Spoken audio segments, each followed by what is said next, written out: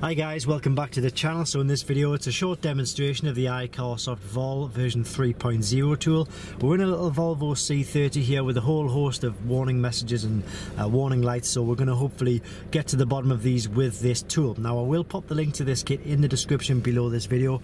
There are fakes, there are clones on the market, and they can damage your vehicle unfortunately, so it's not worth going down that route. But if you use the link in the description, it will take you to the genuine and official product, okay? So if you can see, if I click on this message center button here, if we look at the message center right there, I'm going to scroll through and it's giving us a few warning messages.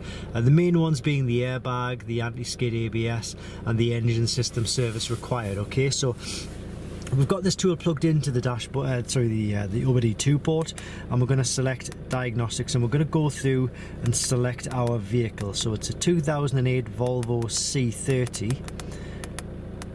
And then once we've selected our vehicle, it's going to give us a list of systems which we can potentially diagnose. So we'll go to control units, there we go. So I've done that really quickly there, but obviously it sometimes might take a little bit of learning or understanding how to use it. But ultimately you can either ask the tool to do a full scan of your vehicle, or you can select each system individually. So that's what we're going to do. We're going to do individual system selection. Okay, so first of all, since we've got the engine message right there, we're going to select the engine system. Okay, and it's going to give us a fault code.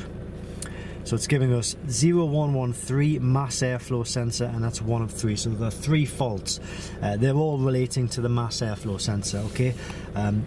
Basically, we need to replace the mass airflow sensor, and until we do that, this warning message will stay on the vehicle message center. So we can't reset that until we've actually done the replacement, physically replaced the MAF sensor. Okay, so that's one job that we know we need to do.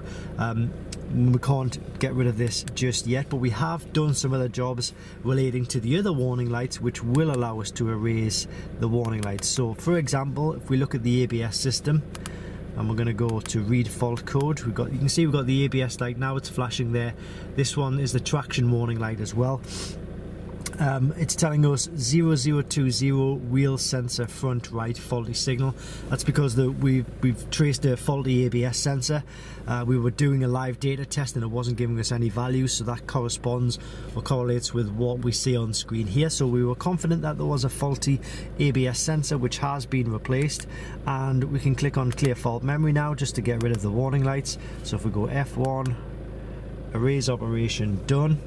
And then we'll see the warning light is still flashing, so that's flashing there. What will generally happen is that will come on steady, there'll be another one comes on steady right there, and then they'll all go off. There we go. So that is the ABS system dealt with, and it's quite an easy system to deal with. It might sound a little bit daunting, the fact that a lot of warning lights come on the dashboard, but once you figure it out, and you'll figure it's only just one fault, it's generally a sensor. Okay, so that's what it was in this case, and exactly the same with the airbag system, which we'll go and show you now.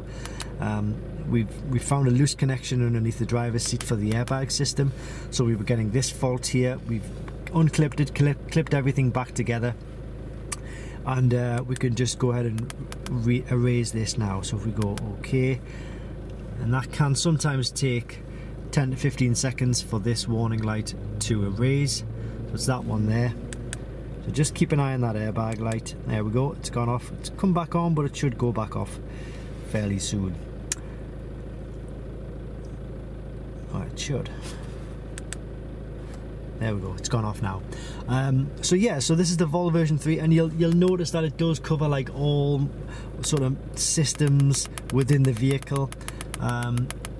Depending on the vehicle that you're in, you might see like a much bigger, longer list of systems, but it covers like up to modern vehicles as well. So it really is a good package for Volvo and Saab owners and enthusiasts alike.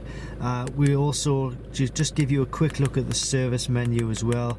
It does things like DPF regeneration, injector coating, suspension calibrations, lots of service functions that you could do with this tool as well, but it doesn't do all of these service functions on all vehicles. You'd need to double check. Okay, best thing to do is send the VIN number to Diagnostic World. Email address will be on there, and you can on the website you can check to make sure that the tool does do a certain service function on your specific vehicle, okay?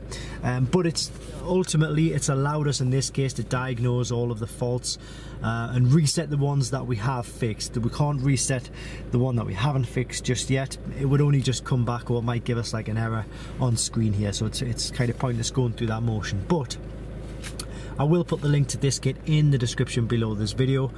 It really is a good package. There are fakes, there are clones out there, so if you wanted to make sure you get the genuine and official product, then please do use the link in the description below this video. Thanks very much for watching, guys, and I hope this helps.